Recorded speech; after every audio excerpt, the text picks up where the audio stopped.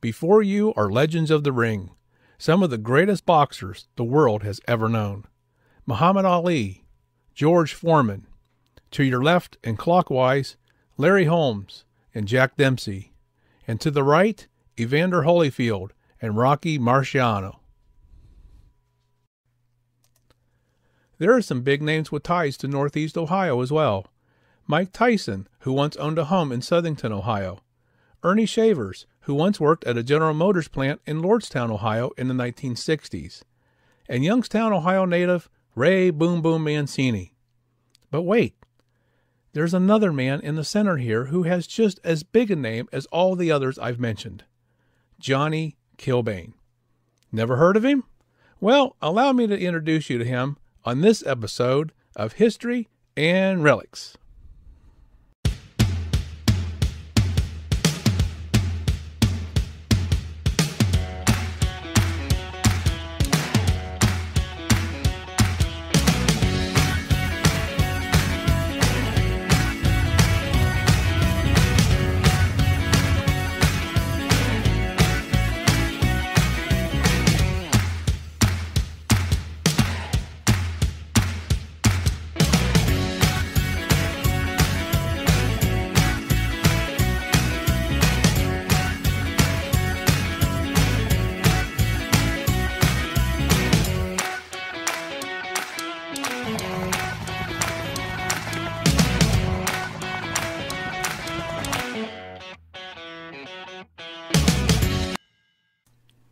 John Patrick Kilbane, better known as Johnny, was born on April 9, 1889, in Cleveland, Ohio.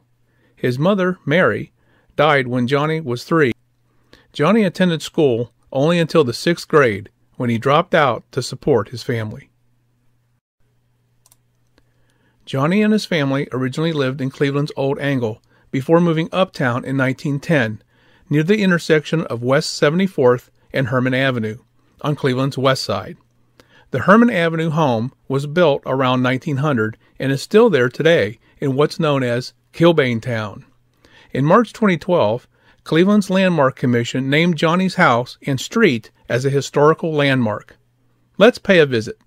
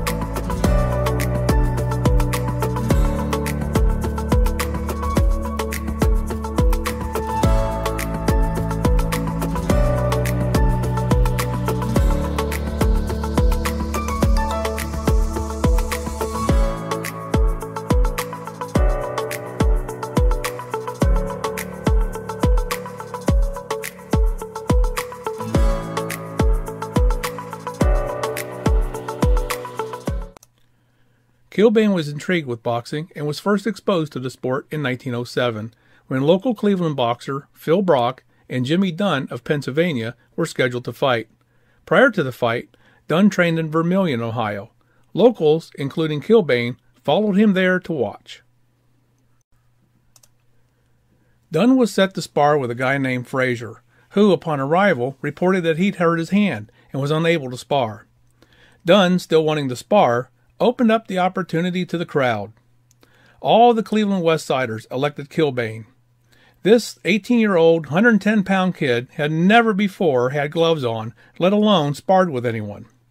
After a few rounds, Dunn was impressed with the young lad's abilities, which got him an invite back to Dunn's camp, and the two would later strike an accord.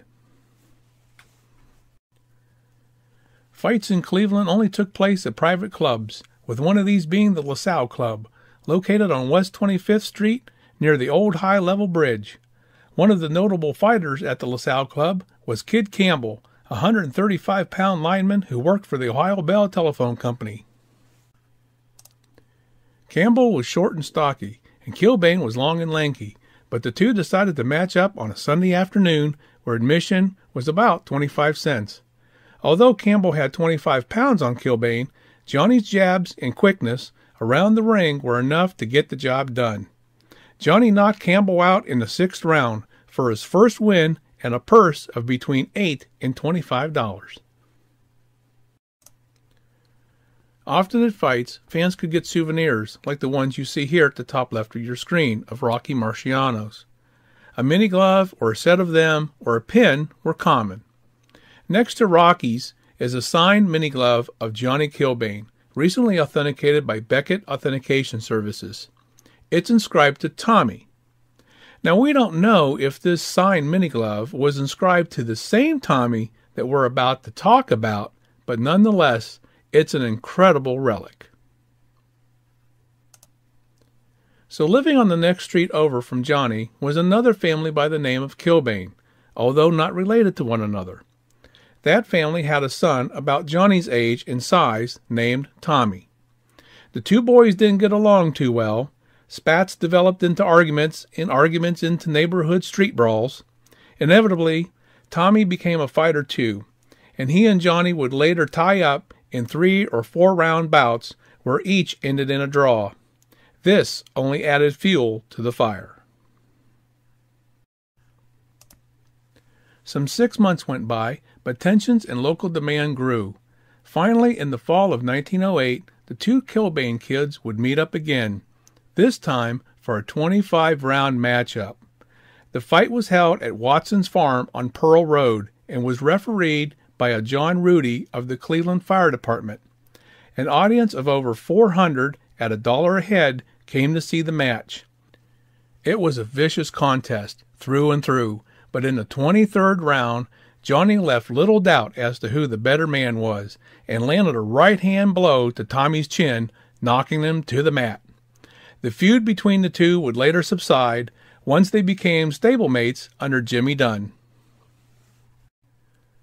Johnny's celebrity grew, and by February 22, 1912, he was ready to take on the World Championship in a 20-round fight that would take place in Vernon, California against Abe Attell. All 10,000 seats of the arena were filled, with thousands more turned away due to max capacity limits being met. Johnny led from the start as he outgamed and outhit his opponent. Attell, though, decided to play a bit dirty and headbutted Kilbane in the 16th, causing Johnny to bleed profusely from around his left eye. But Kilbane continued on, never faltering, and fought with all his might. Finally, the decision by referee Charlie Eaton was rendered. Johnny Kilbane was the winner and the new featherweight champion of the world. Johnny returned home to Cleveland on St. Patrick's Day to the largest gathering in the history of the city, with over 200,000 people welcoming the champ home. Johnny fought over 140 fights in his career, losing only 4, and held the featherweight title longer than anyone in the history of boxing in any weight class, from 1912 to 1923, when he lost against Eugene Creaky at the Polo Grounds. World heavyweight boxer Joe Louis would be the next to hold a championship title longer, from 1937 to 1949. After his boxing career, Johnny Kilbane became a referee in Ohio, operated a gym, taught phys ed at local schools, and dabbled in real estate. He entered into politics and was elected a state senator in 1941. He was also a state representative until he won a spot as a municipal court clerk in 1951. Johnny was happily married to Irene McDonald, and the couple had 2 children, Mary, who you see here playing the violin, and Helen, top right next to the chair. Sadly, Helen died at the age of 6, but Mary later became Mary O'Toole and gave her mom and dad 2 grandchildren, John and Thomas. Johnny passed away on May 31st, 1957, and was buried on June 4th. His wife Irene died a few short months later on December the 12th. Daughter Mary passed away on August 3rd, 1993. The Kilbanes are buried at Calvary Cemetery in Cleveland, Ohio. The family's gravesite can be found at Section 9, Lot 333, and grave number 5. Posthumously, Johnny was inducted into the International Boxing Hall of Fame in 1995. In 2012, a statue on Achill Island in Ireland was erected, honoring from where his parents immigrated. Then, in 2014, the city of Cleveland created a series of statues of Johnny from throughout his career in Battery Park, that's located just a few minutes' walk from his home on Herman Avenue.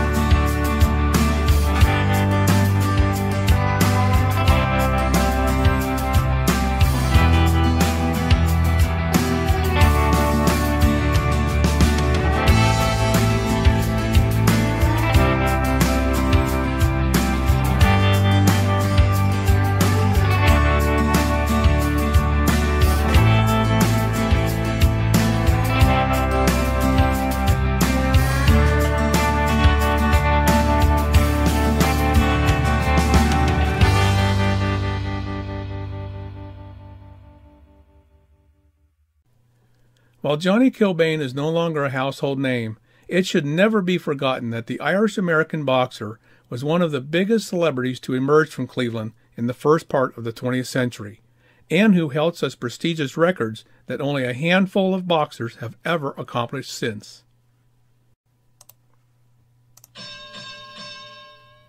Well, that's the end of this round. Thank you for watching today's story. We'd like to send a special thank you out to Kevin O'Toole, Johnny's great-grandson, for allowing us to use some of the photos you've seen today. To learn more about Johnny Kilbane, please visit Kevin's website at www.johnnykilbane.com. Join us again real soon for another exciting bit of History and Relics. And until next time, everyone, this one is history.